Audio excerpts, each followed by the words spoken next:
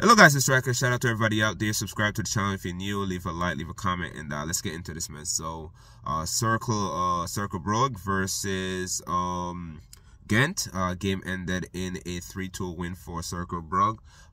So probably pronouncing their name wrong. I apologize if I'm doing that. But game ended in a 3-2 win for Cercle, man. 2 last-minute goal, bro. Gent scored a 90-minute equalizer. Then Cercle Brugge scored a 94th minute winner, man. A crazy game overall. Gent did their thing, bro. They had way more possession. Both teams was pretty much almost equal when it comes to shots and shots on target. The whole Cercle Brugge defended very well. Goalkeepers was very good. The attacking players did very well. They all had goals and assists. Yeah, man, some great substitution by Gent, though. A few players came off the bench, had goals and assists, man. So good result for Cercle.